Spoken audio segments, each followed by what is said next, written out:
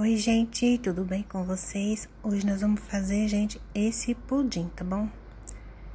Eu vou usar essa forma, gente. Vou colocar um pouco de açúcar. A quantidade é você que escolhe, tá bom? Vou deixar ela dissolver, gente, até virar um caramelo. E esse açúcar que vai ser untado na forma, tá bom? Passado nessa forma aí, pra poder colocar o pudim, tá bom?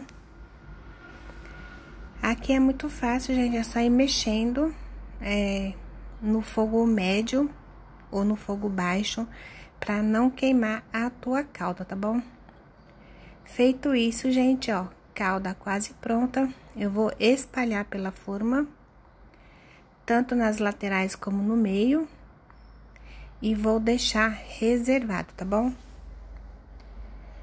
Faça isso com cuidado para você não se queimar, porque você tem que fazer isso com ele quente ainda, porque depois ele vai ficar bem assim seco.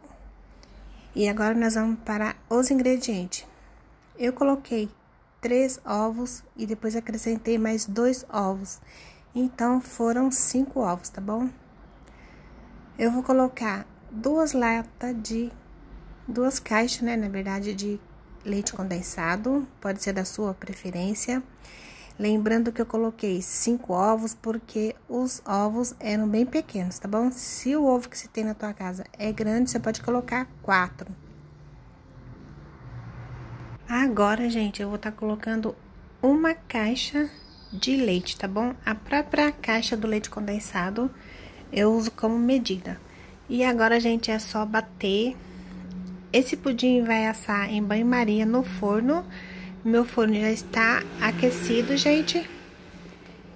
E agora eu vou colocar uvas, passas, para dar uma decorada nesse pudim, gente. E vou colocar o líquido que eu batei, tá bom? Ali é só misturar tudo. É só misturar tudo direitinho. Olha só, gente. Agora eu vou colocar o líquido, tá bom? Coloquei essa colher, gente, pra não tirar as uvas passas do lugar. Mesmo assim, saiu algumas, tá bom? Mas a maioria ficou. Esse pudim, gente, ele demora um pouco pra assar. Em torno de 1 hora e pouco, depende muito de cada forno, tá bom? E aí, gente, eu deixo ele ali tampado, e aí, olha aí o nosso pudim, gente, já está pronto.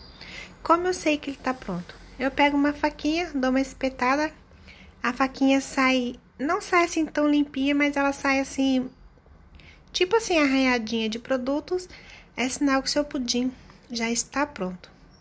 Agora é só virar, gente, cuidado para não se queimar. É normal, gente, ele ficar tortinho, é normal ele dar uma quebradinha.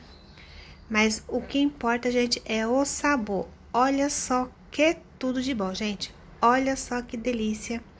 Para você fazer aí nas suas festas, principalmente agora, gente, final de ano, tá bom?